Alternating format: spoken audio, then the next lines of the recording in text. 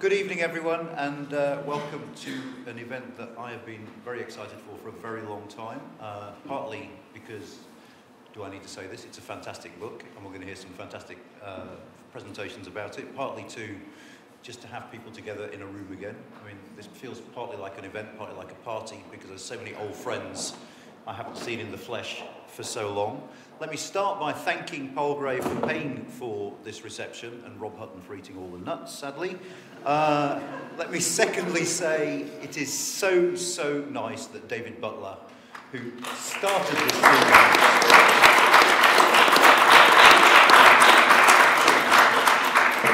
can be here with us this evening. Let me thirdly say to those watching online that you can submit your questions on Slido, and when I've figured out what the passcode is for this iPad, I'll be able to see them. Can I also say, seeing as we seem to have 30 questions already before we've started, it would be tremendously helpful if you could vote for the ones you want me to put to the panel, because I'm a populist at heart, and I'll go for the most popular questions. I was joking about the code, I know the code.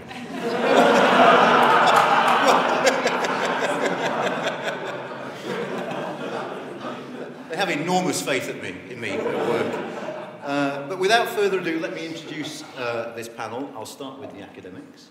On my far left is Rob Ford from the University of Manchester, who I hope his co-authors will agree did most of the heavy lifting to put this volume together. Next in line, Paula Surridge from the University of Bristol. I should also say that the other editors, Tim Bale, writers of this book, Tim Bale and Will Jennings, are there in the front row. To Paula's right is Andrew Fisher, who was formerly Director of Policy at the Labour Party. To his right is Robert Colvile, who wrote the 2019... Co-wrote. We'll get into which bits you didn't write and which bits you don't write. The 2019 Tory Manifesto. And next to me is Pippa Crerar, political editor of the Daily Mirror. The way this is going to work is both Rob and Paula are going to give presentations about the contents of the book. I'll come to the three panellists for brief comments, then I'll open it up for questions and discussion. So, Rob, over to you.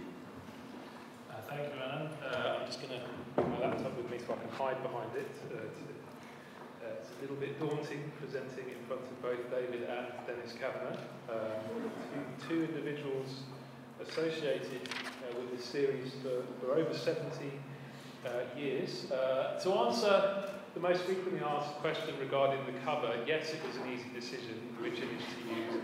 The main competitor was a picture of Boris with a giant fish at the Grimsby Fish Market. So it was either Hi Boris or Fishy Boris.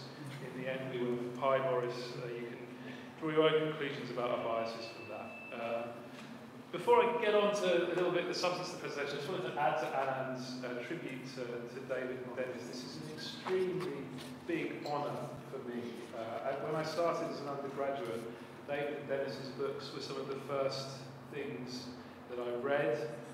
So it is both a huge privilege and slightly terrifying to now be presenting to them today.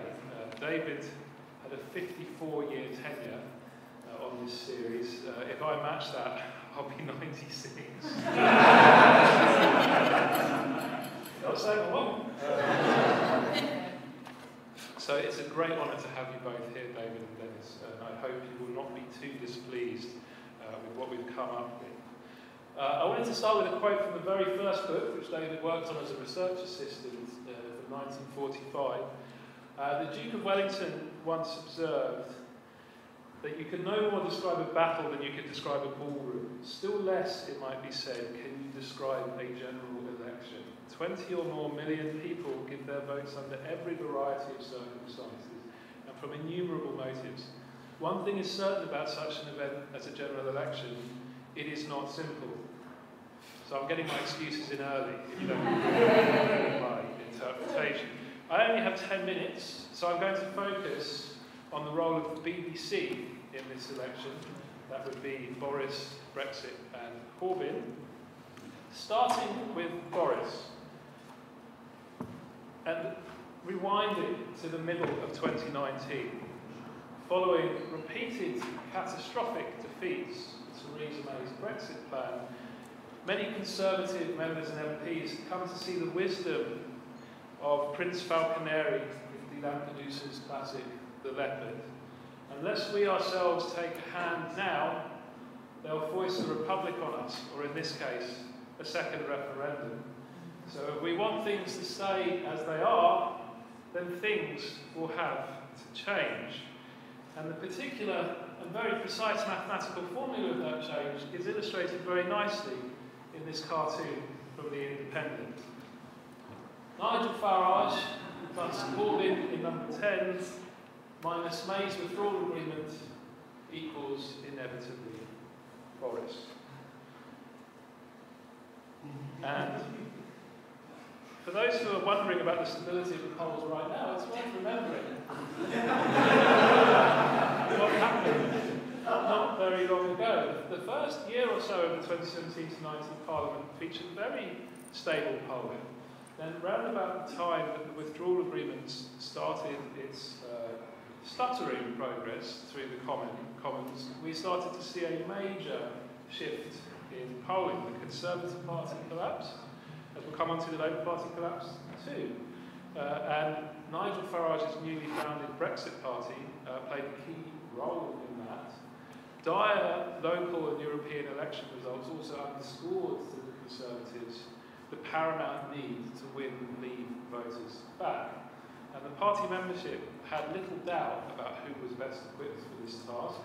And as you'll see from the second half of that graph at the end of 2019, it does seem that Leave voters tended to agree with them. The Conservative rebound, which actually began a little bit before Johnson was formally elected as leader, was both immediate, substantial and sustained, both in polling in terms of vote intention and polling in terms of leader ratings. You will see that Theresa May's leader ratings in the spring of 2019 were not great, and there was an immediate 20-point jump in those leader ratings after Johnson had been elected as leader. Now, meanwhile, as you'll see from the second part of this graph, Labour had also been suffering a growing leadership problem. Corbyn's ratings, which had been amongst the best that he had received in the second half of 2017, went on a steady decline all the way through 2018 and 2019, and were pretty poor by the time the Conservatives were picking a new leader. And this too was a Brexit-related issue. In particular, the Labour's persistent inability to unite behind a clear and credible Brexit policy was an issue that dogged the party through the whole Parliament. But it's important to remember the structural problem that Labour faced during this period. Because on the one hand, they were a party whose voter base at that point, and whose activist base emphatically, lent very heavily towards Remain. On the other hand, any analysis of the electoral battlefield on which a majority would be won or lost could not avoid the conclusion that it was a Leave-leaning battlefield. Therefore, it followed that the party had to be able to offer something to Leave voters as well as Remain voters unless it was going to concede the case for a majority entirely. However, what was often a complex and indeed tortured internal debate was often rather simplistically framed to and by voters as simply evidence of an obstinate leader refusing to respect the will of his voters and his activists, as, for example, this Ben Jennings cartoon from around the time of the 2018 conference illustrates. The true story was a lot more complicated, but voter perceptions do also matter. To return to that graph, around about the same time as the Conservatives were facing a Brexit Party-related polling breakdown, the Labour Party were facing a Liberal Democrat and Green Party-related polling breakdown, though not, as some might have anticipated in February 2019, a Change UK-related polling. Change UK did not prove to be change that many people believed in the end.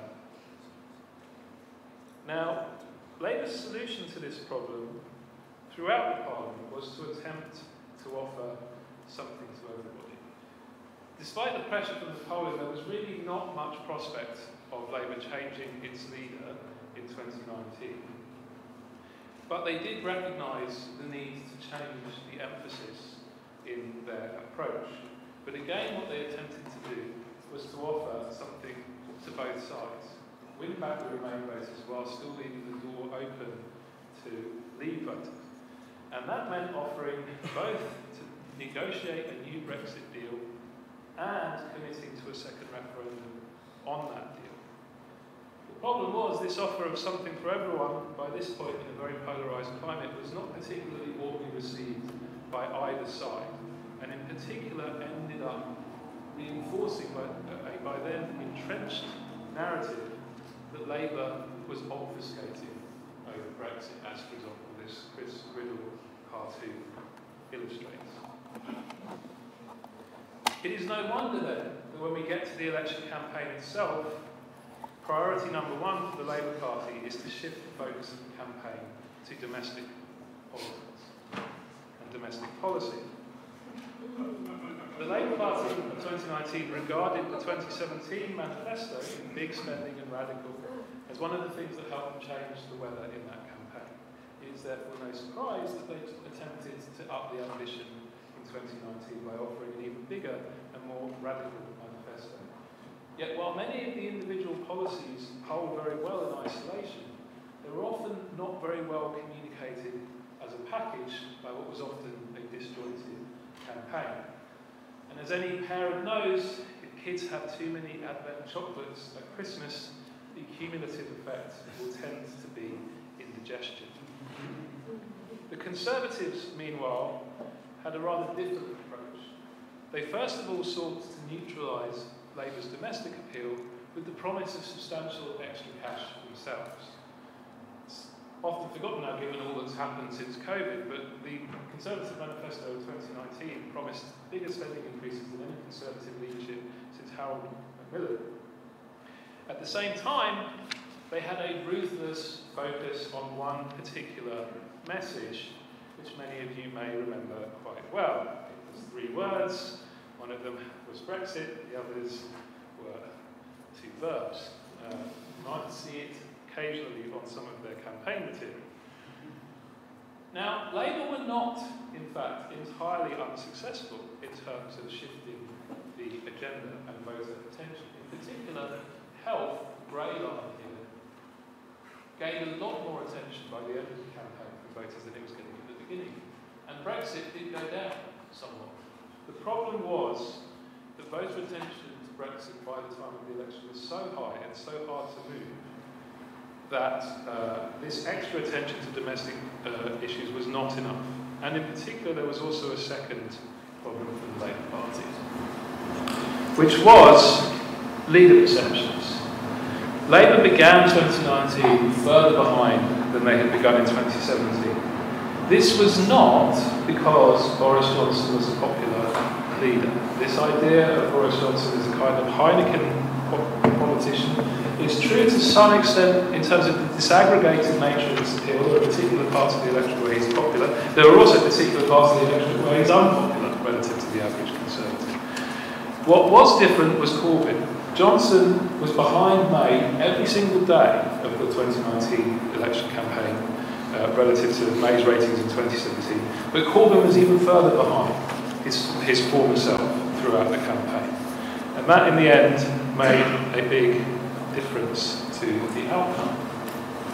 It's also not true that nothing changed in the campaign. Instead, it was more like one of those, I mean, it's the Nuffield studies, so one of those Oxford-Cambridge boat races where both sides are furiously paddling away, but they're not really changing their position relative to each other. Both Labour and the Conservatives gained substantial ground all the way through the campaign at the expense of the smaller parties. The Conservatives for the Brexit Party, Labour for the Liberal Democrats, but they gained at similar rates throughout, which meant that the horse race never really changed. And after 2 polling and campaigning surprises in a row, this was a return to the kind of traditional campaign that David and Dennis have written about in many of the parts of this book. A party starts with a big lead, keeps the big lead, and the results on election night are, much to the relief of some of the pollsters in this room, very much in line with what the polling on election day suggested they would be. So we might ask whether or not this was normal service resumed. But there was one surprise on election night, and it was this. The much debated influence of Nigel Farage's Brexit Party. Our analysis, or I should say particularly the analysis of Patrick English, who's here, Steve Fisher, who's here, and John Curtis, who sadly can't join us, suggests that Nigel Farage's Brexit Party may have saved the Labour Party up to 25 seats, and thus denied Boris Johnson's Conservatives a majority that could have potentially been north of 130. And indeed, the Hartlepool by-election result really underlined that, and indeed underlines one unusual challenge in the election to come, which is that even if there is an aggregate national swing towards Labour in the next election, there is a set of seats whose current incumbents are only there because the Leave vote was split heavily last time. It may not be split as heavily next time. Which brings us on to the theme of patterns in the vote, for which I hand over to my co-author, Paula.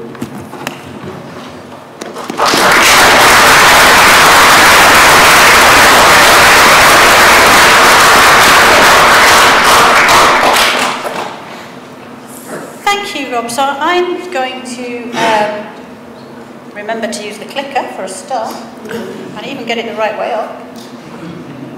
There we go. I'm going to pick up Rob's theme of BBC, Brexit, Boris and Corbyn, but I'm going to do so through some of the individual analysis that's in the book, which is something of a innovation in the series. It wasn't to change what had already gone before, which was so fantastic, but to add to it and to add some depth to some of the ideas about why voters voted as they did, to supplement all the work on how the parties behaved.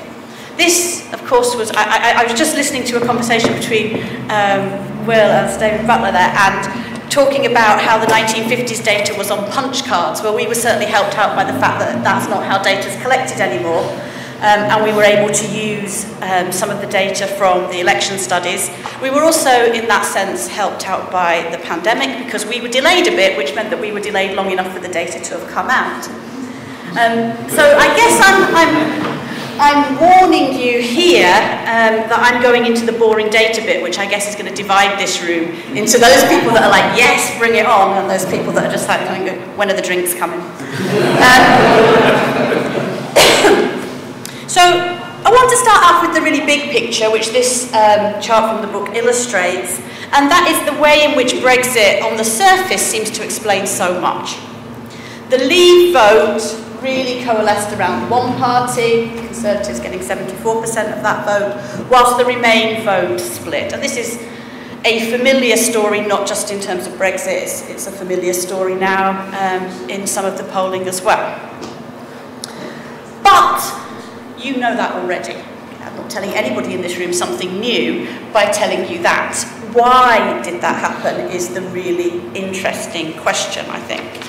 And I'm going to leave you hanging on for a couple of minutes to find out the why answer, because I want to show you one or two other things first of all.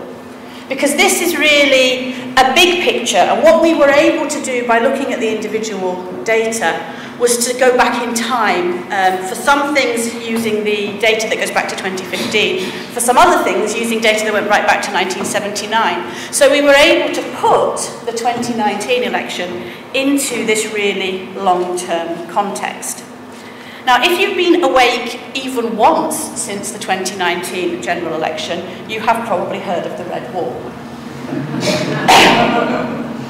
This tracks the share of the vote for Conservative and Labour in non-Red Wall seats, which are labelled as National and the Red Wall seats. And I want to make 2 points, really, about these charts. First of all, the gap between those lines, between the Red Wall seats and all the other seats, narrowed over this period. So this is the period from May 2015 to the 2019 general election. So the gap for the Conservatives in those seats was narrowing over that period. It narrowed to some extent in 2017. To some extent, Theresa May's election in 2017 was already knocking a few of those bricks out. This wasn't just Boris sweeping everything in his wake in 2019. The other thing that I wanted to bring out from these charts, though, is the way that the lines, although they do narrow, they also move in very similar patterns. we're not seeing here voters in the red wall behaving massively differently to voters everywhere else, and I think that's important as well. There's now so much talk about what will the red wall think of what I had for breakfast this morning, that we forget that actually they're made up of voters that are pretty similar to the voters everywhere else, just in different quantities and different mixes. I'm really having trouble with this pointer, I keep getting the wrong way up. I want to also just briefly introduce some of these longer term trends that we were able to unpack, and stress that some of these things had been happening for quite a long time. It wasn't even just Theresa May loosening the bricks of the red wall in 2017. These things had been happening for a while. I'm not going to go into any of this in a lot of detail. You can read it in the book if you find any of these charts really interesting. But a couple of things. First of all, looking at generational divides. I think it's really interesting here to make that comparison with the period between 1997 and 2005. So the Labour lead over the Conservatives in that period and in 2017, a little bit less so in 2019, was pretty similar amongst the under 45s. But in those earlier elections, in 1997, 2001, they were also doing better amongst the over 45s. And it's that gap. You can see that from 2005 onwards, Labour fall behind in terms of the over 45s, and they never catch up. And they're still struggling to catch up in terms of that age group. Any of you who follow me on Twitter, and if you don't, why not, will have seen this chart before. This chart places into a value space which has economic left and right along the horizontal axis and a liberal, I'll call it authoritarian today, a liberal authoritarian scale on the vertical axis, which makes a two-dimensional political space in which we can locate voters. And this shows how the average voter for each party has moved in this space over time. One of the things that I like to point out from this chart, I mean, you all know that the Labour Party support was moving down into that bottom left corner. Again, that's not telling you anything you didn't already know. But the thing I like to point out most from this chart is that the average Conservative voter in 2015, 2017 and 2019 was in the same place on the liberal authoritarian axis as the average Labour voter had been between 1992 and 2010. So to win back some of those voters is not necessarily meaning that you have to go right to the top of the chart, and there's been a really interesting change there. Now I want to return back to the kind of script of Brexit, Boris and Corbyn, and show you two charts that, unless you've read the book, you won't have seen these versions at all, because I've made them a bit bigger for the chart. These are models of people switching from Labour. So these are voters who switched from Labour to the Conservatives.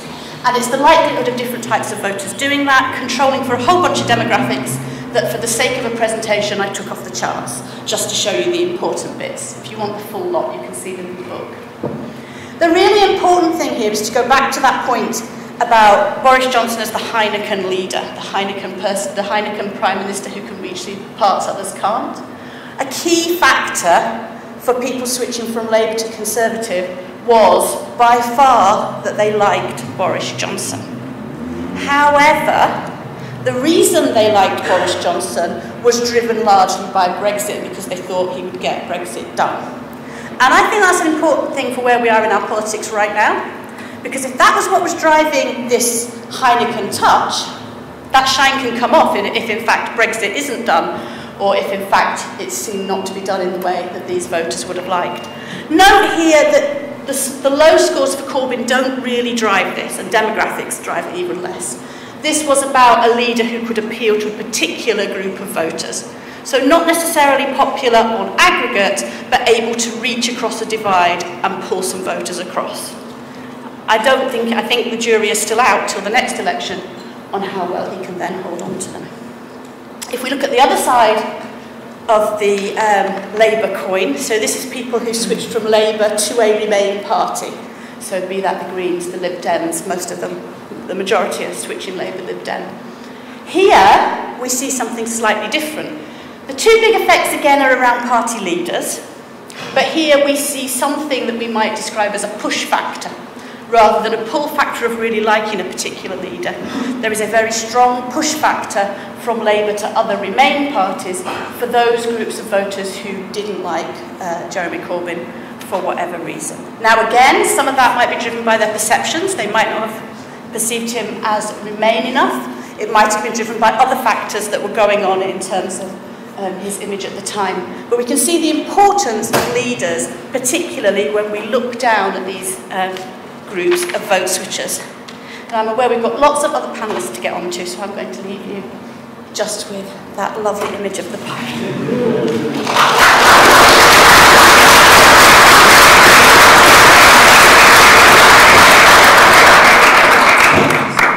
Thanks, both of you. The one thing I forgot to say at the start, if there are, I don't think there are, but if there are any shrinking violets in the audience and you want to put your question to the panellists via Slido, you can use that QR code.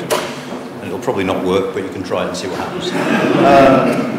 I'm just going to sort of turn to the three of you in a sense and ask you for your reflections, your recollections, whether what we've heard sort of matches what you remember. I'm going to start with you, because you're heading on. Thank you. This is fun for me. I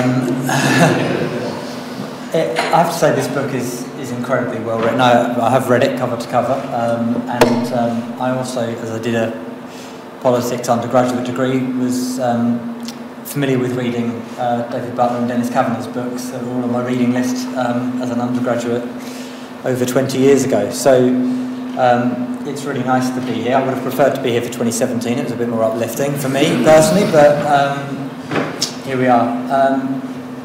There's nothing substantial in the book I disagree with, so I mean, I just want to, I guess from a Labour perspective, just quickly elaborate a bit on Brexit. Why not? Because that's the key to this election, I think. And I think there are a number of factors of why and how we got things wrong, and perhaps also why we didn't get things as wrong as others as well. I think the key thing is 2017 told us if we could shift the debate off of Brexit, we would beat the Tories, and that, you know, not beat the Tories, but do better against the Tories.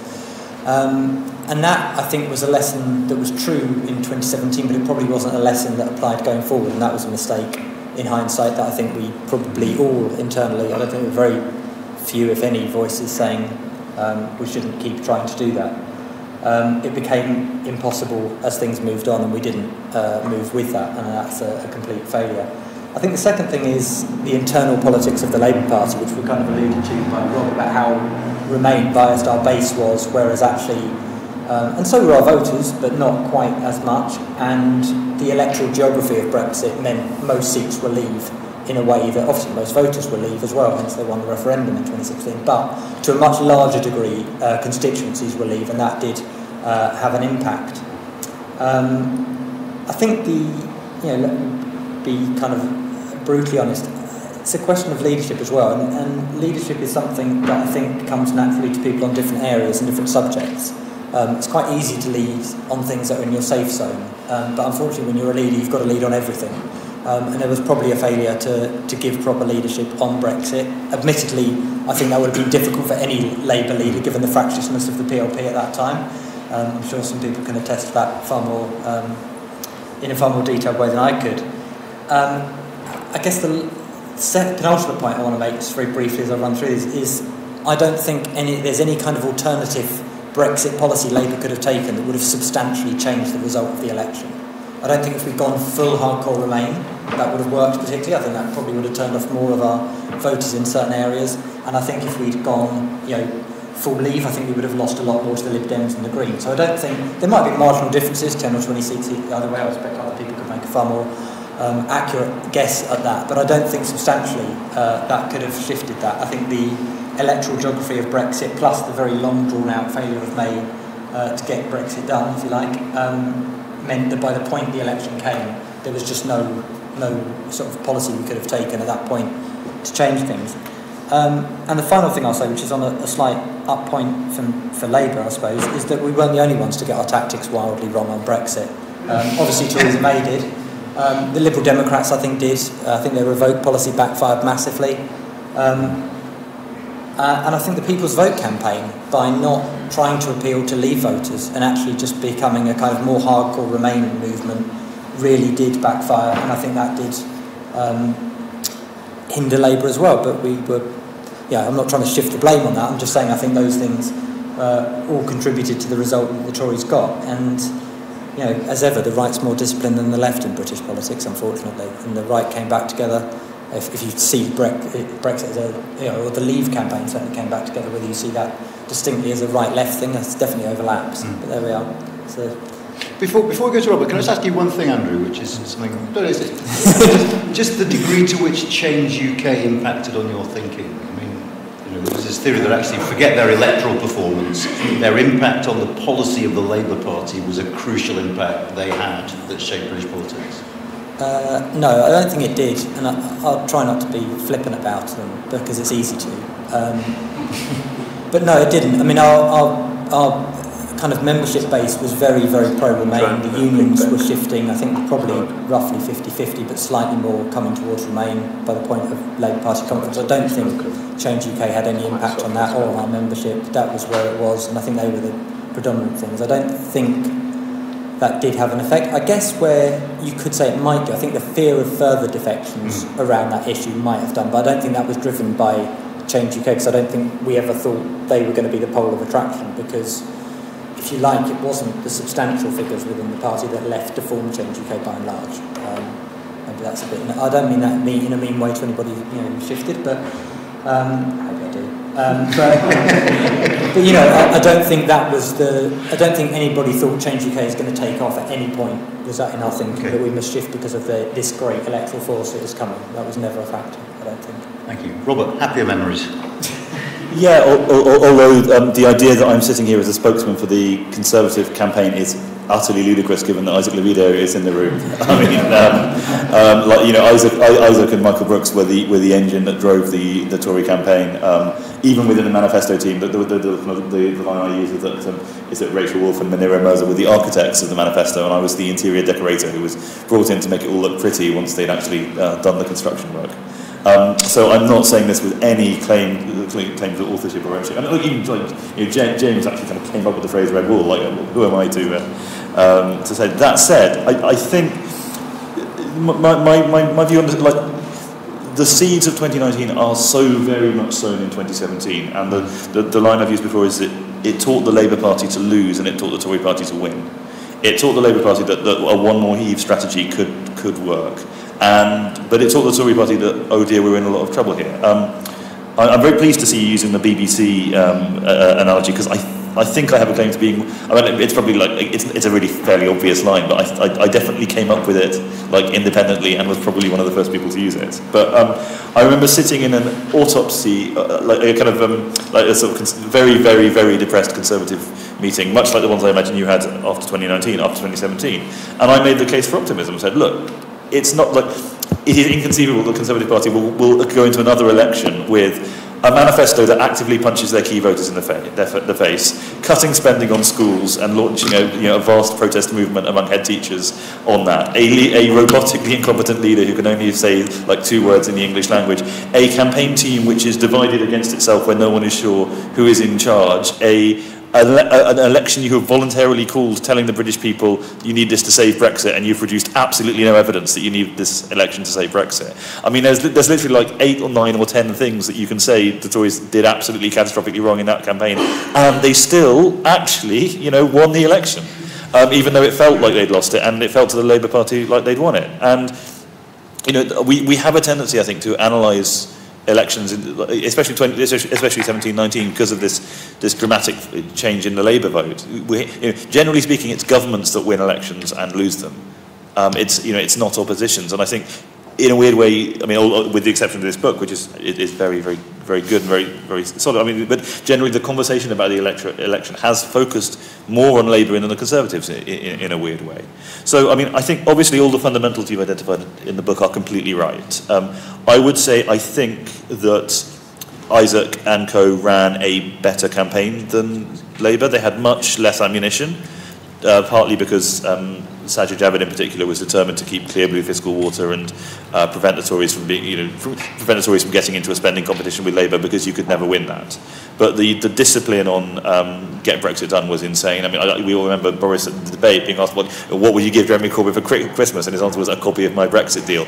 And Boris could get away with that in a way, because of that kind of knowing wink in his eye, in a way that Theresa May never could. But so I think that's and by contrast, I mean, the book draws this out quite well. I mean, with Labour you have the manifesto being launched, and then even like a couple of days later you have a random pledge to spend tens of billions of pounds on the Waspies dropping in from nowhere. I mean, the Tory manifesto, I think, and the Tory campaign in general were all kind of conceived and designed and executed as part of a single seamless plan and a single seamless message, and it was quite a boring one.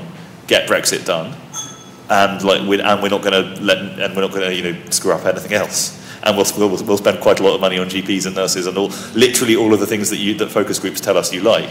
I mean, I remember there was I think the Huffington Post did a focus group during a campaign, and they published it saying these are the things voters were interested in, and it was not just the policies that were in the Conservative manifesto, it was the order they were in them. It was like, we quite like more GPs, tick. We quite like more nurses, tick. We quite like potholes fixed, tick. It was very, I think it was just very, very, very well done. I think it will be interesting to see how that plays out. But I think we can also overestimate the differences between 17 and 19. Like one of the, I mean, Andrew will obviously disagree with this, but the 17 manifesto from Labour was not fully costed. It said the words fully costed, but it was as open to attack as the 2019 manifesto on many fronts. It's just Jeremy Corbyn was more popular. He had a freshness to him. People were more interested. There wasn't the interest in. There wasn't the feeling that, these guys could be the government, we better really scrutinise this in the way that there was in 19. But the point made about Boris appealing to certain voters, I mean, the picture you've chosen is obviously of him, him in one of the many pictures on the campaign trail of him beaming with Get Brexit Done. The one that always sticks in my mind is, and ended up on the back cover of the manifesto and almost ended up on the front cover, was of a group of industrial workers at a site he'd been to, holding a homemade sign saying basically, we love you, Boris. And if you could just, if Isaac had a group of voters on his pinboard that he wanted to be holding those signs, it was those guys. And when that photo came in on the wires, I think there was a general sense that this is really working. There is something happening here. But obviously everyone was still utterly terrified because of 2017 and just felt. I mean, I certainly no one could believe the polls, because it had been such a surprise last time that when they actually were validated, it was such an incredible shock. Anyway, for me at least. Thank you, Robert. Do feel free to start the hashtag It Was Robert What Won It. That could be fun. Pippa. Well, thanks, Anand. I mean, I thought it was a brilliant book, but I have to be honest, I kind of got heart palpitations reading it again, because that general election campaign, I mean, it's bad enough for the parties, but as journalists that are expected to really push that back a bit maybe, right. As journalists that are expected to follow all parties around, dashing, here and to across the country, and it had you may have been trying to run a boring campaign, but it wasn't anything like that for us. Boris driving bulldozers through polystyrene bricks, and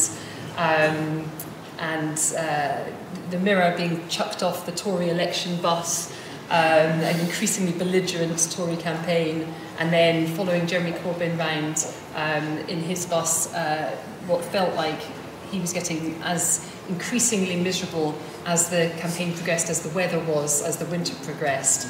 So there was a real sort of contrast between the two campaigns there from a journalist perspective. I'm afraid I'm also a classic journalist in that while it was fascinating to look through all the tables and all the analysis, I also inevitably thought, what does this mean for the future? And it's, while Robert and Andrew have talked a bit about sort of 27 and 2019, what I'm really interested in is what 2019 means for what comes next, and both in terms of governing over the next 4 or 5 years, but also or next few years, but also what happens at that next election. I mean, it's a terrible journalist's failing always to be fascinated as much by the politics of an election as by the governance in between times. So Brexit obviously dominated the last election. I don't need to repeat any of that, but what I'm interested in is how will it play in the next election? Of course, a lot of that depends on how the next few months play out with renegotiations of deals, threats of Article 16, and how much Brexit remains in the public consciousness. You kind of suspect that Boris Johnson will be quite happy to either have a fight with the EU in the run-up to the next election, or indeed to say it's all done, delivered and dusted. Whereas Labour, on the other hand, will be desperate not to talk about it for all the reasons we've seen in as many slides and cartoons above us. So Brexit and how much of a factor that will be is clearly important. Leadership, which the book goes into great depth on, was also clearly important. And it's not Boris Johnson versus Jeremy Corbyn next time, it's Boris Johnson versus probably Keir Starmer next time, and how those different characters. Keir Starmer has obviously made a huge play to bring the Labour Party back towards the centre, to try and reconnect with some of the Brexit voters that he felt, and not just Brexit voters, but voters in the sort of traditional Labour base that he felt that he disconnected from. Will that be successful? We don't know yet. I mean, it looks incredibly difficult. Almost impossible, I'd say, for Labour to be able to be in a position at the next election to win a majority. What you could conceive happening, if things go badly for the government, and I agree with you that it's governments that win and lose elections rather than oppositions that win them, is that they get into a position where they're relying on support of other parties and be able to form some sort of government. But I think delivery will be key to whether the government is regarded as a success or not. Obviously, it's Boris Johnson's leadership, it's also delivery.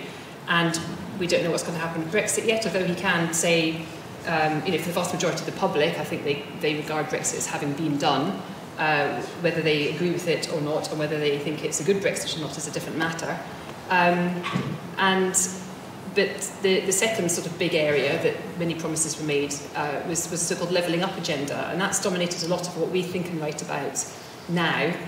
And the problem for the government, of course, is that is such an amorphous beast. What does it actually mean? Michael Gove's gone the closest I've seen to be able to define what it means.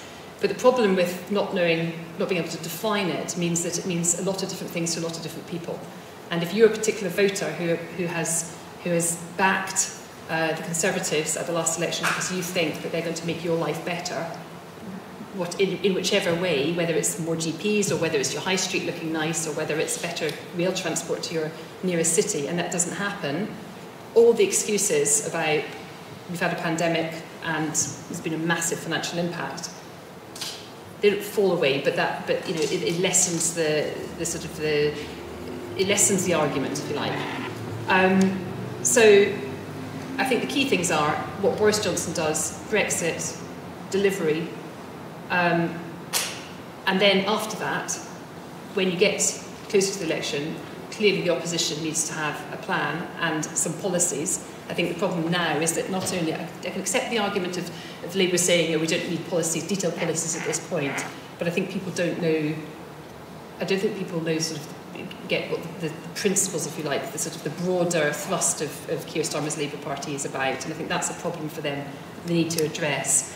I'm moving on well from the book now, aren't I? So I better wrap up. But one thing I did wonder, when you were talking about the picture on the front cover, and which a lot of us in the lobby have been talking about, is how did he hold the dish? If it was an oven, just like the oven, is it going in the oven? It's oven ready. It's oven ready. Right, fine. Okay, that's nice.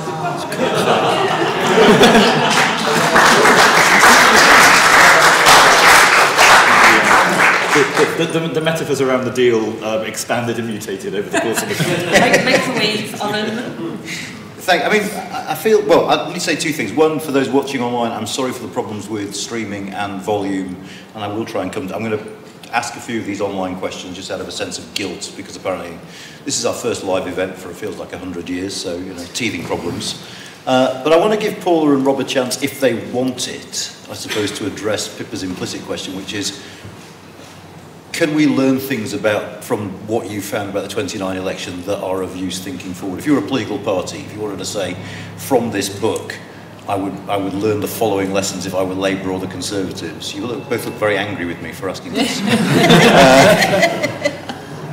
But you can pass if you want, or phone a friend. Or no, I mean, I'll give it a go. I think it's right to look forward as well as to look backward. I mean, obviously these books are backward-looking, but the lessons are going to be forward-looking. I mean, I think one big overarching theme when thinking about the massive importance of Brexit in this election is the importance of remembering that Brexit is not just a policy these days, it's not even an outcome. It's a state of mind.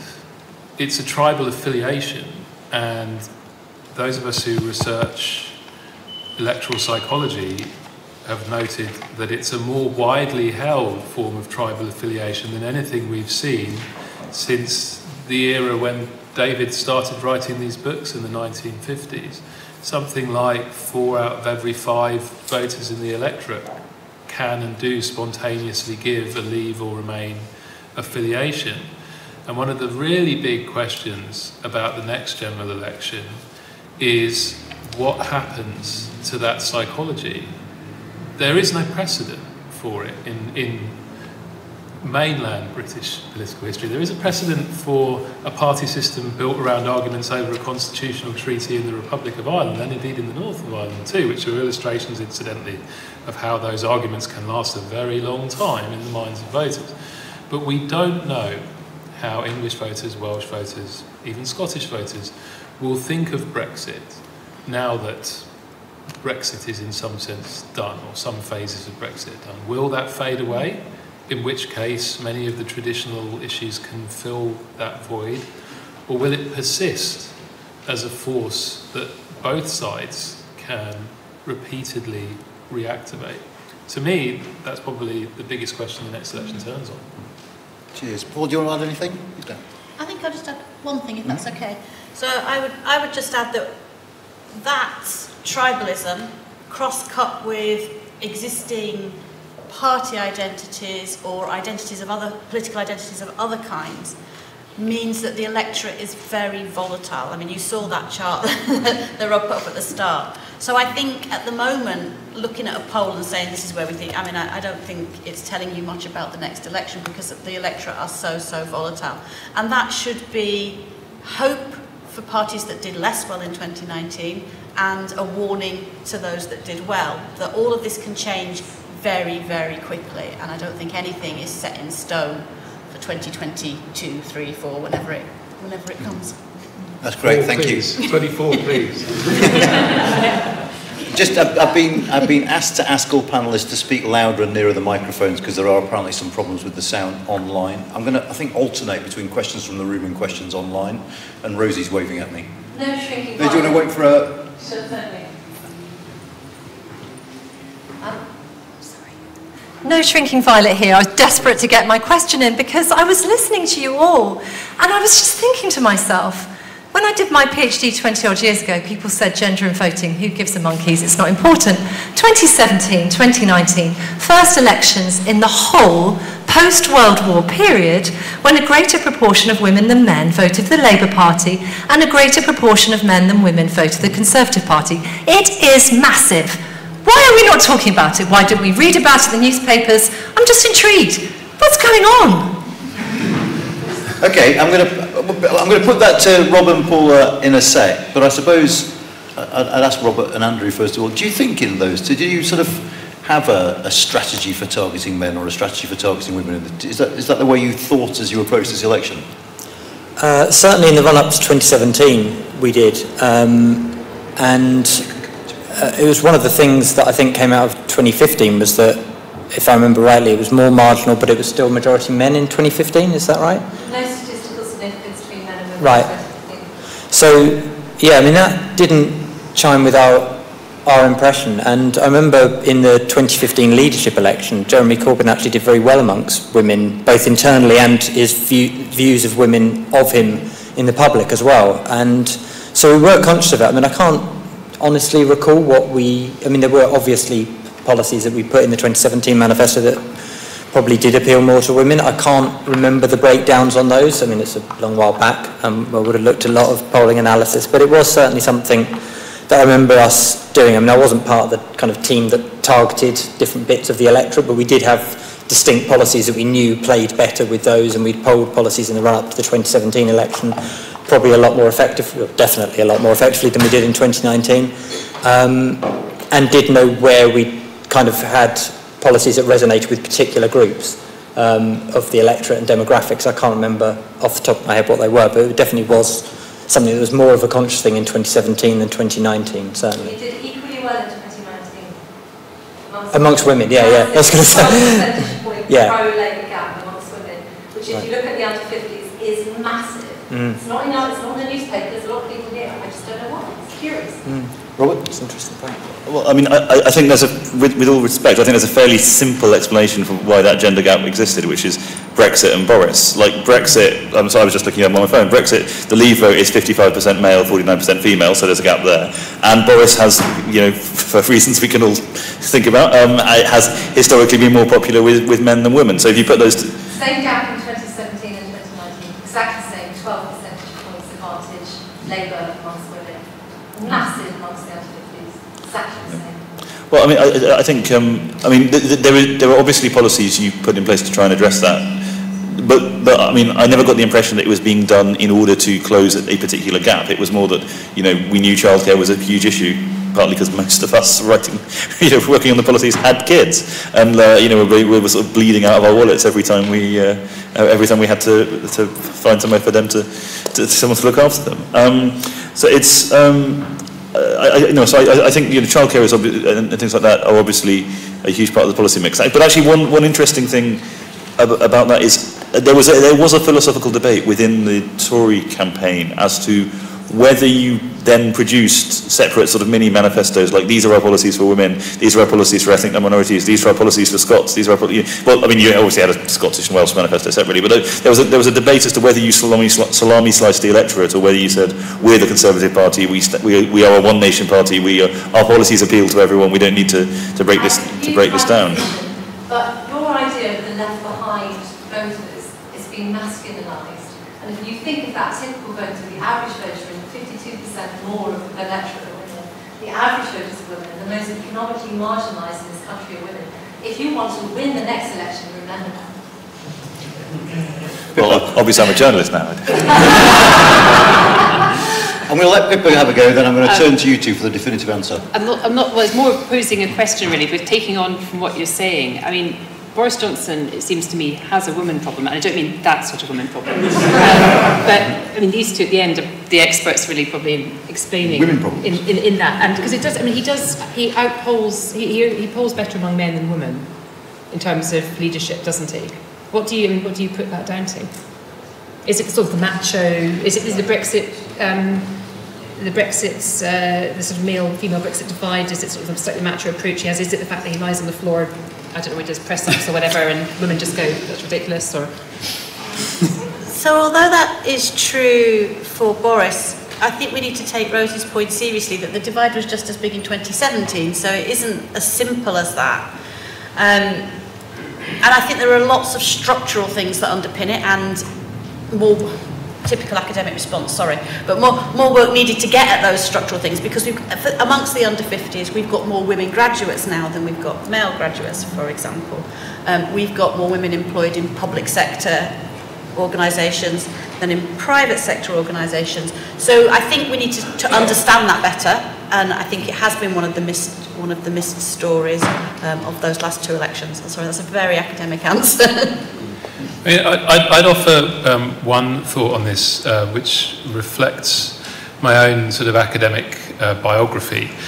So in Revolt on the Right, still available in all good bookstores and very reasonably priced, we looked at the UKIP electorate, and the UKIP electorate showed a distinctly male tendency, which you also find with pretty much every radical right party in Western Europe. And indeed, that kind of constellation of politics nationalistic, assertive, sceptical of immigration, culturally conservative, quite authoritarian, all tends to skew quite male. And I suspect one of the reasons that Boris has a women problem is down to the fact that he has become a vehicle in part for that kind of politics. So it's not necessarily about him as an individual, but more about the kind of politics that he has successfully channeled into the Conservative Party from a quite distinct previous political tradition.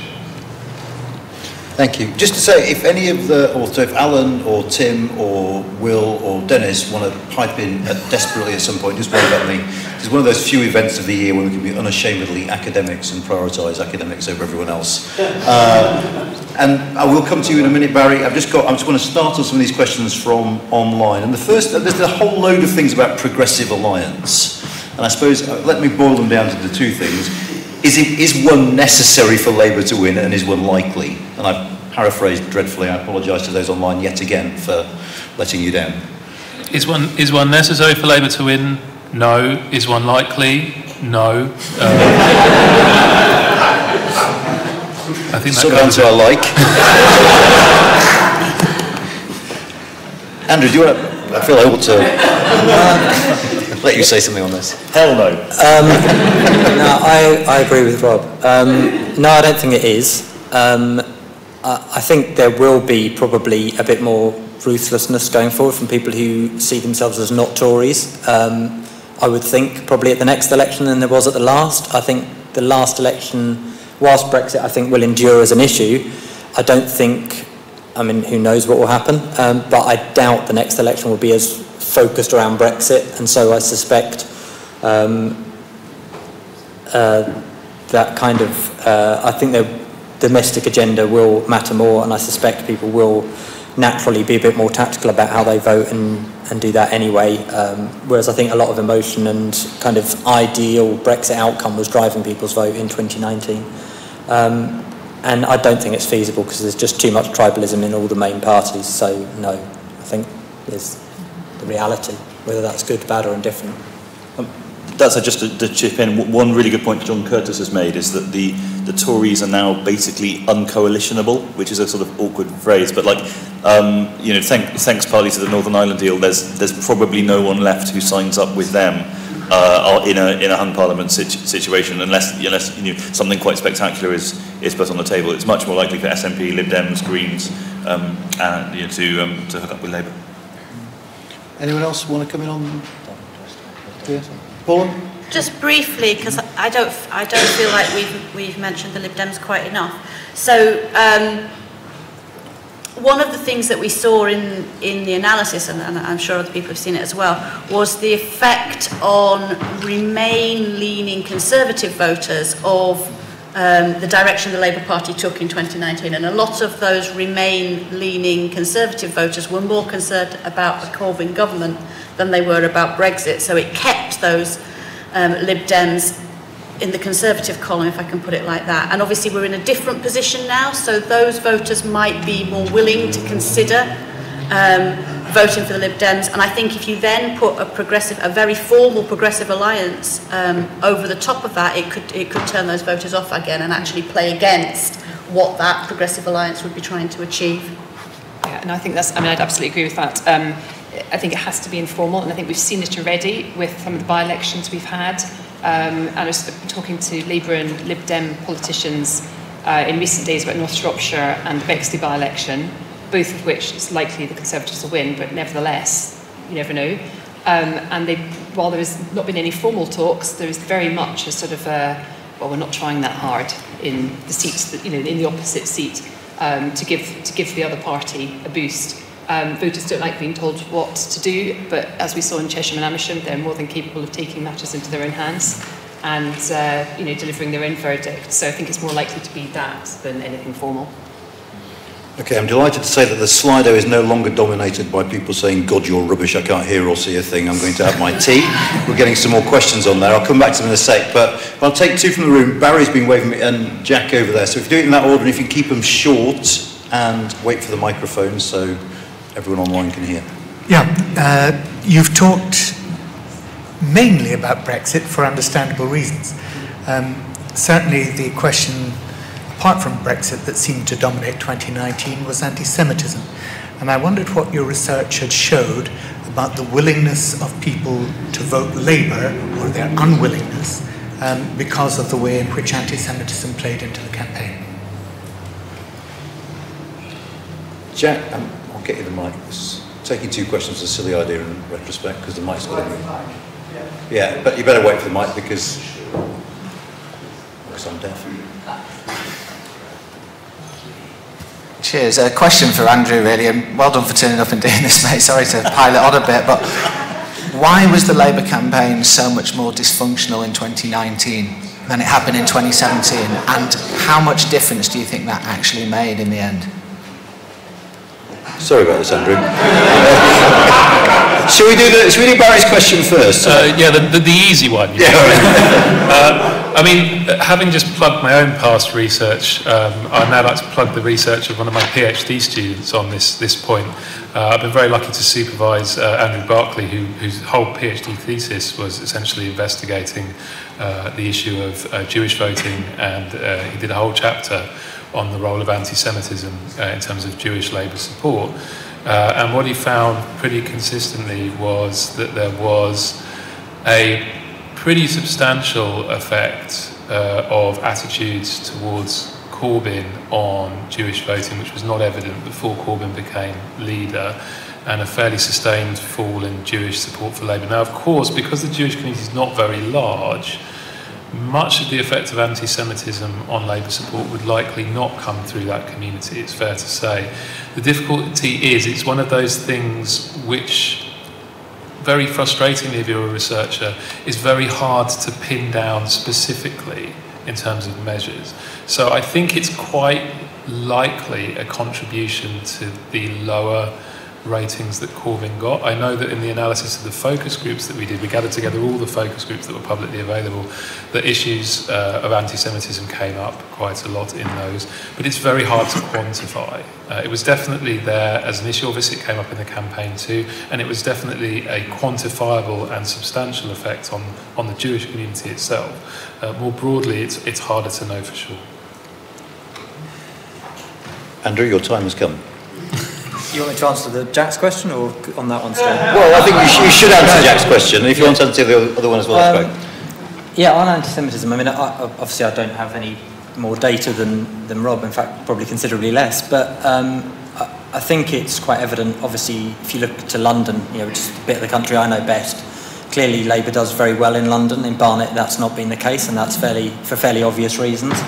I think probably the bigger effect, just because, as Rob said, the size of the Jewish community and its concentration in particular seats means electorally it's not that influential. But I think the issue of it both toxified Labour and I think also had a deeply personal effect on Jeremy Corbyn, and I think that's been fairly obvious. I think his lack of ability to perform in the way he did in 2017, which I think impressed a lot of people, I think was down to his personal anguish at dealing with it, and I think he found it almost impossible to deal with. I think he found it completely, I mean, I'm speaking for him, aren't I? But I mean, I think he found it almost unfathomable that people would think he's an anti-Semite, and found it very, very hard to deal with on a personal level, and I think that did mean he shut down very badly, like in that Andrew Neil interview, which I think, there's a definite car crash as interviews go politically. It's not a great revelation to say that, is it? It was bad, and so yeah, I think it did have an effect on the sort of lighter topic of Jack's question. This is the real fun bit. I assume there'll be a more varied range of questions later on.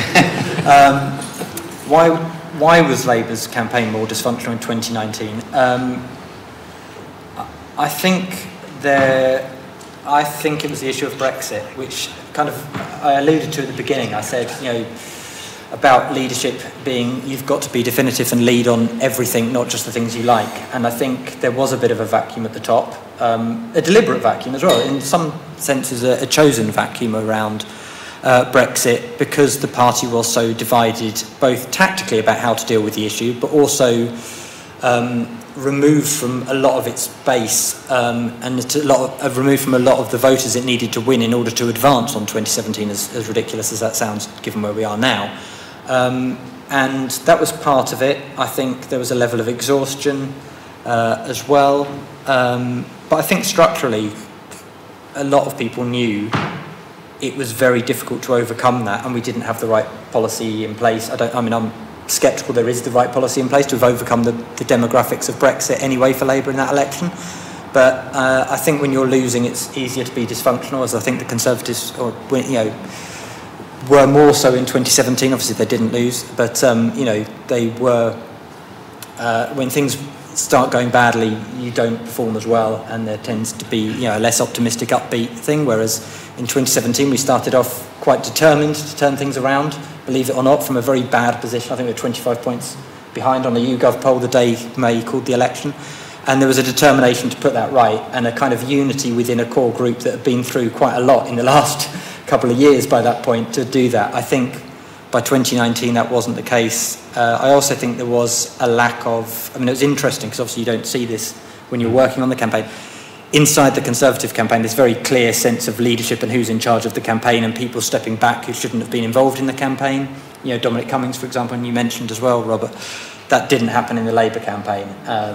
I found it impossible to know who was in charge and who was finally taking decisions, and I was an executive director of the party. So, there's no disputing it was dysfunctional at all. It was. And is that different from 2017? Totally different, yeah. Does anyone else want to come on either of these issues? No, I've got a question from the Slido, which is, well, we've got a whole host of questions that are going to summarise as, how important was social media in this election?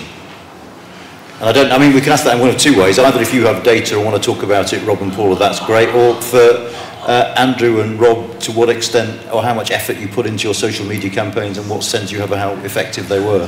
And Pippa, just as a journalist observing, if you have any thoughts as well. I just want to say two very brief things on this topic. The first is, I think the only previous author that I've not paid tribute to in all of this is Philip Cowley, so I'd like to cite one of Cowley's laws of elections, if I may, which is that the importance of a campaigning technique is inversely proportional to the amount of attention that people pay to it. So, on that basis, one would make the prediction that social media mattered not very much, and that things like leafleting mattered a great deal, because social media is what everyone pays attention to. The second thing I would say is, I think if there was one thing about this book that I would have liked to have done better, it's to analyse the influence of social media, because to be honest, I'm not really an expert on it, and speaking to some of the people in the parties who were expert on it, I really felt a bit lost. So I'm still not 100% sure myself. It's certainly the case that there was a lot of really interesting stuff going on it. I'm sceptical about its impact because of Cowley's law, but I don't know for sure. Send Cowley to Hong Kong and he still haunts a room.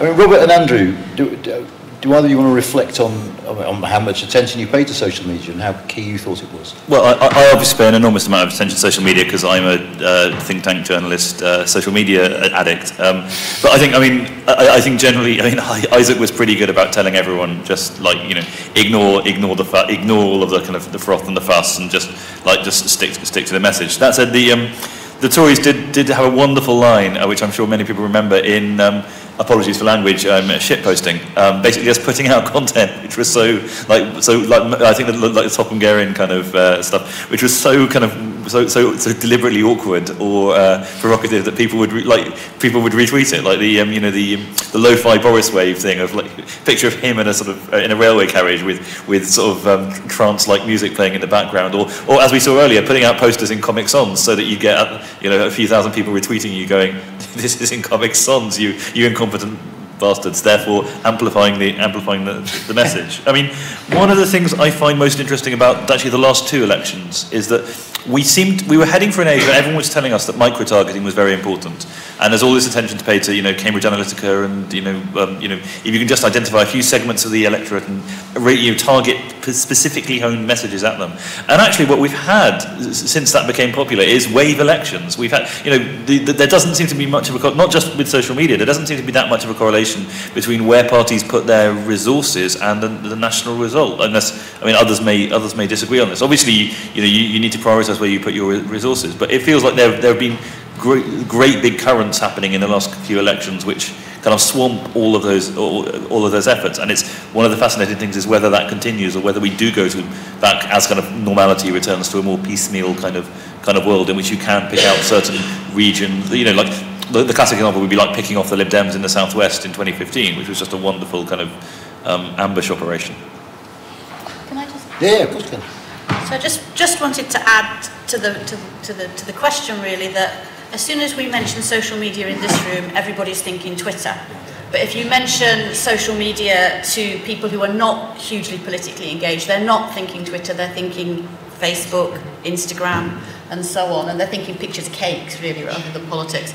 So I think I think we have our own biases in that really baked in that as soon as that question was asked, I guarantee everybody in this room thought of Twitter, but that probably wasn't where most of the impact of political campaigns in the election actually happened.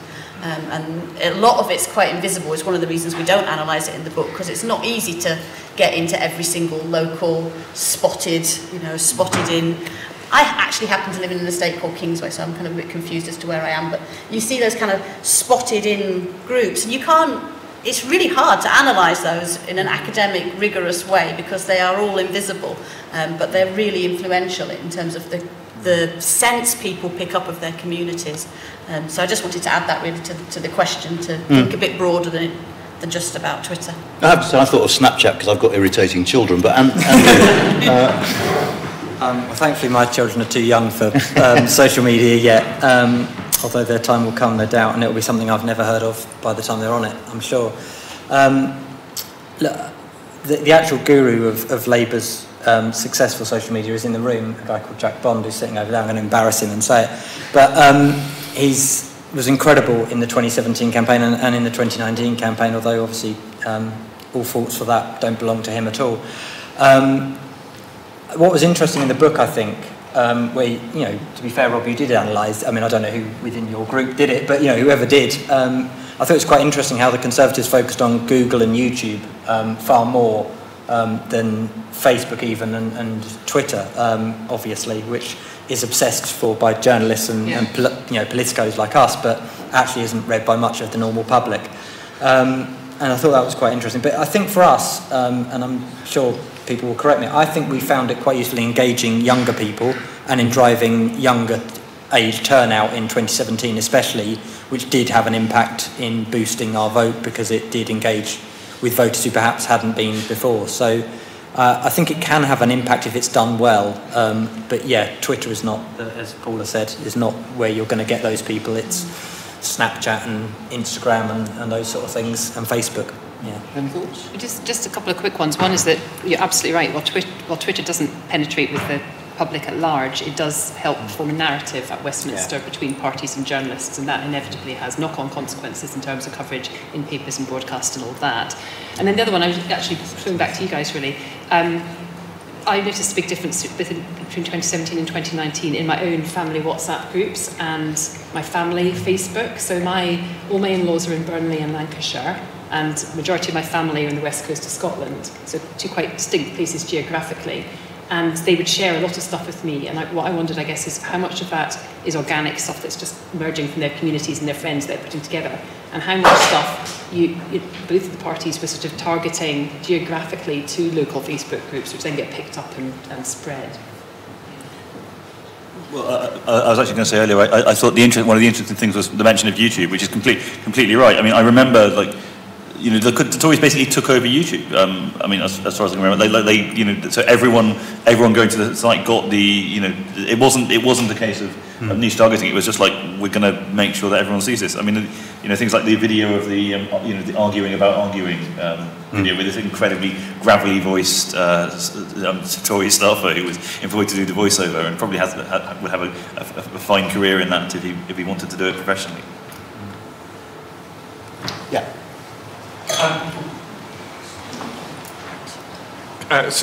Andrew, sorry. And Philip Cowley, the spectre of Philip Cowley remains in this room. We've all read the article he wrote, I'm sure, saying, how did this election happen? But we've seen, as Rob and Paul have shown us, the graphs of where you were in the polls in the run-up to the election in September and October. What were you thinking? Why did you agree to the election being called? So, just before you answer, Paul, even though you were late, and if the question's not for Andrew, all right. Forgive me for being late. It's kind of a busy news day with a certain tragedy going on. My question is one that forgive me if you've already been asked this, and it's largely to the academics. Some Labour MPs have come to me with a crumb of comfort since 2019, suggesting that actually in the red wall seats, it wasn't Labour voters so much switching as staying at home. Now, as I say, that's a crumb of comfort, and I don't know if there's any data to back it up, and it'd be really nice to know whether you've come to any firm conclusions on that. Should we give Andrew a moment? You two go first. I can take that one. Or do you want to take that one? You do. So I think that is partly right, and what we've seen. So we don't talk about turnout in the book because we didn't have the data to really look at it and get into it in the book. But some of the analysis I've done elsewhere shows that we're seeing some different trends in turnout between those very liberal Labour voters and the less liberal Labour voters. So the liberal Labour voters, turnout amongst those groups hasn't really shifted very much since about 92. Amongst the less liberal Labour voters, that's started to be more staying at home, much lower turnout amongst those groups, and that's really opened up, but opened up since about 2010. Now I think so for the Labour MPs coming to you for crumbs of comfort, I'm not sure they're necessarily there, because there's no guarantee that if you turn those voters out, they're going to vote Labour, because their other characteristics suggest that voters like them actually voted Conservative. So you've got to win them back, not just make them turn out. And if I can add a couple of other crumbs of discomfort for the Labour MPs raising this point.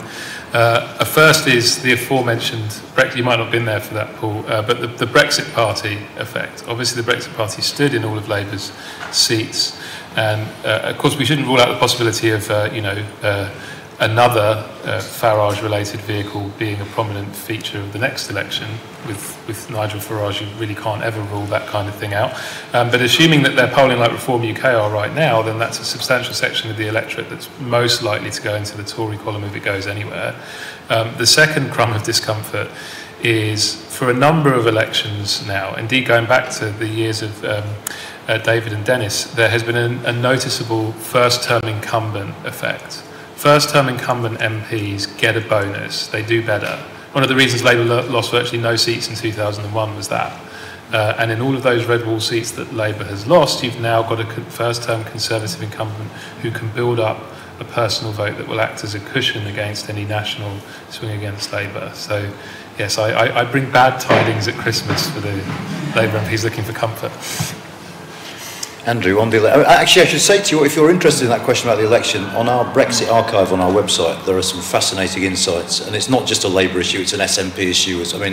And the Lib Dem issue, obviously. But there was an awful lot going on at the same time around then, so I don't think you can boil it down to Labour. But Andrew, yeah, perhaps you can come in on this as well. Then, my recollection, sorry, I'll do it this way so I can kind of at least look at you while I'm still speaking into the microphone, is that the SNP and the Liberal Democrats had said, at least, that they were going to vote for an election anyway at that point, and therefore there was the majority there for the 2/3 with that. Leave aside for a second whether Labour could hold a whip on anything by that point anyway to keep all Labour MPs voting the same way. I think as well, the other point that Labour had made in, as the Tories would have seen it, delaying the election by that point, was not until no deal's off the table. Well, in effect, no deal had been off the table because a deal had passed in the Commons. So, in a sense, narratively, I don't think we could have done. I mean, even if for some reason the Lib Dems and SNP had flaked away and not said what they were going to do, or not done what they were going to do, I think there becomes a point where it would damage our credibility anyway, even further, if we had, for no apparent reason and with no kind of comfort blanket, if you like, kind of gone, no, we still don't want an election, even though that's now off the table. I just think going into an election subsequent to that would have damaged us even more, if you like. So I think I don't think you go into an election saying I don't want it and we'd rather not be having it. I think you go into it saying yes, we can beat the Tories, even if behind the scenes you're not as confident as you might be on that. I think my question is better for sort of the Lib Dems, actually. But I think my question is better put to the Lib Dems, which I find genuinely it's a baffling decision. But I mean, because in effect they authorise it. The SNP couldn't authorise it on their own for the politics of that, and I think it is. But I think the real counterfactual here is actually what happens if Boris doesn't get a Brexit deal.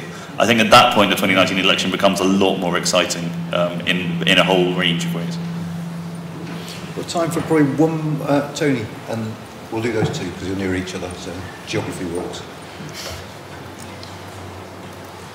Excellent event for all of us. There's been some evidence, I think, in the studies after 2010 that the minority ethnic vote in Britain has been shifted or becoming more plural, i.e. less likely to vote Labour and slightly more likely to vote Conservative. Was that true in 2019? Was there a greater willingness to vote Conservative or less likely to vote Labour amongst minority voters? Can you just pass the mic back? Thank you. So just one final question. So you're looking at that like two-dimensional chart you had up, Paula. It looks like where people sit on issues drove the vote. When you talk about Brexit, where people sit on issues chose the vote.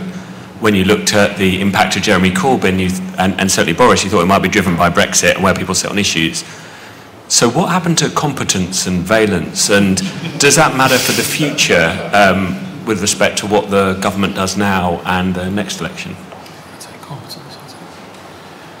Well, I've plugged my own past work. I've plugged my PhD students' work. It's now my chance to plug my wife's work.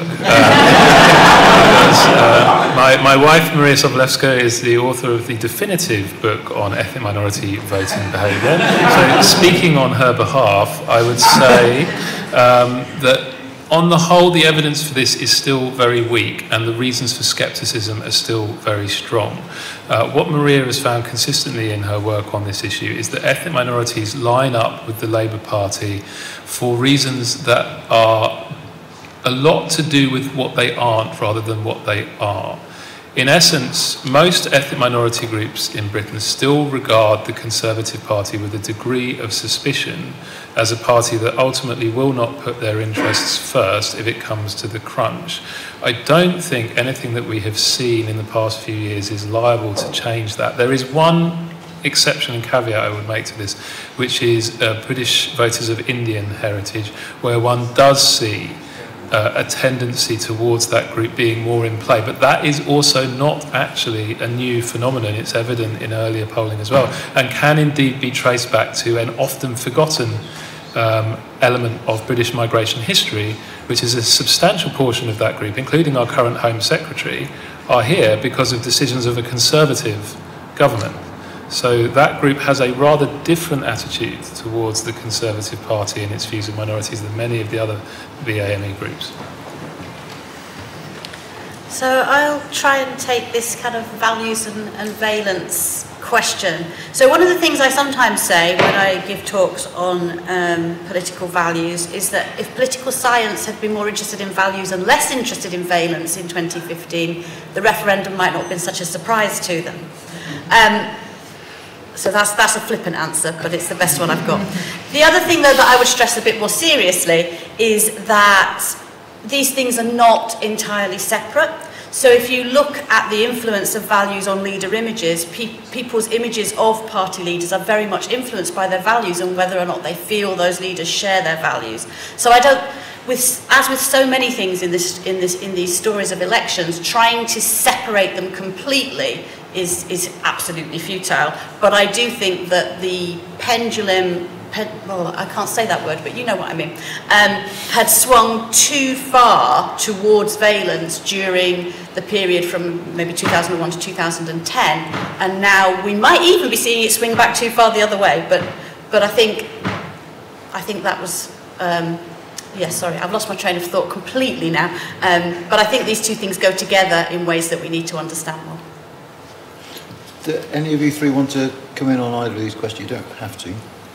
I've got. The only thing I'd say is, I just as a journalist, rather than having done this, I remember covering the Modi rally when Modi played Wembley Stadium, and Cameron introduced him, and you could see Cameron walking off stage with the smug grin of a man who thought 40,000 votes in the bag. Like there is very clearly a Tory Indian connection thing, and it goes to like the people, like the nature of the MPs and candidates and the party itself. I think there's a really, I mean, even if it's not showing up in the voting data, like there is a really strong connection there, I think now. I have to say that wasn't exactly how my family WhatsApp group reacted, but.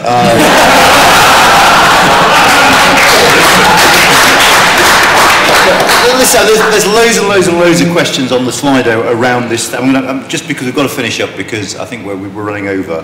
And in a sense, the academics are going to hate this.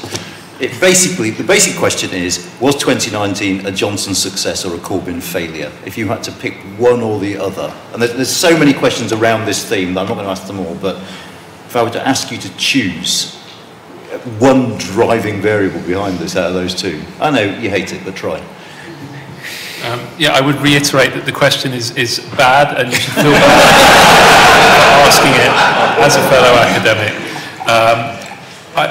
If forced to choose, as indeed you are forcing me to choose, I would say Johnson's success rather than Corbyn failure, simply for the reason that an awful lot of what led to Corbyn being in a worse position in 2019 was really very structural and kind of out of his control. Now, one, of course, can point to that as partly also being a failure of leadership, but you're forcing me to choose and not caveat, so that's all I would say.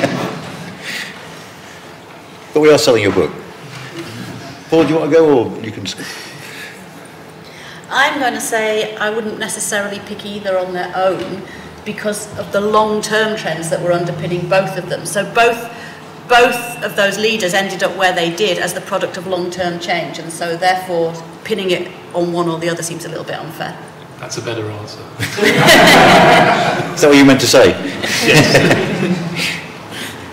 Is that not just for the academics? No. It was a punishment for the academics, but you all get a go-to.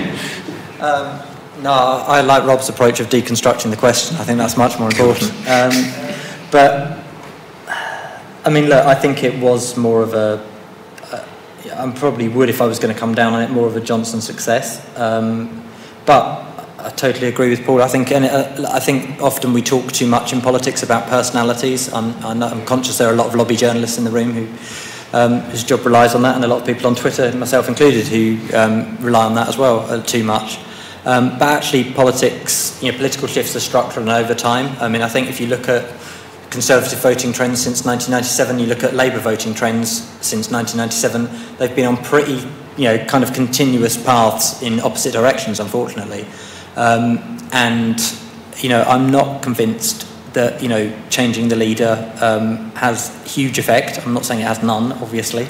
But there are structural problems that have to be overcome and can't be done by putting a new person in a suit for whichever party. And I think how you address those changing electoral demographics within, and geographics sort of really, within the British electoral system is a huge challenge, especially for Labour, given how concentrated its vote is at the moment in particular kind of urban settings. So given I said governments win elections rather than oppositions, I obviously have to say Johnson's success. That said, I obviously think Corbyn contributes to the scale of the victory. But taking Pippa's advice to throw things forward, I think the fact, like Johnson's success, it's not just a dry fact about 2019, it's something which is very important in understanding the modern Tory party, that like this felt to the Tories like a victory which was achieved only because of the unique coalition that Boris and Brexit welded together for the party, this expansion of its influence. It's like only Boris, maybe any Tory voter who was committed to Brexit could have won an election, but only Boris could have won it in this way. And I think you see at the most recent party conference that there is still that halo around him. He is still the person who delivered that victory and therefore deserves his chance, which is why I think quite a lot of the conversation about the leadership is massively overblown, because like there's still that gratitude for him for getting this shock victory. I mean, I don't think Isaac joined in, but when Sedgefield was won and someone played "Things Can Only Get Better" on the tannoy in CCHQ at about 2 in the morning, like that was that moment still kind of reverberates within the Tory party? All I'd say is that this is ultimately an academic event, so I think I should pass over to you, Anand, and see what your answer is. Well, on that note, we seem to have run out of... for which I apologise. We've actually run over. Let me thank the British Academy for hosting this. Let me apologise again to them, those people who are watching online, for the problems we had with the stream. Let me thank the panellists, Rob, Paula, Andrew, Robert and Pippa. I think you've been fantastic. Let me impress upon you that the price of admission was that you go and buy the book, which is on the table outside now. It's the least you can do. But I want to end by thanking you all, because this might make me a weirdo, but it has been so fantastic to be in a room and to do this in person with a live audience. I've loved every minute of it. I hope you have too, and I hope we can do it again soon. Thank you all.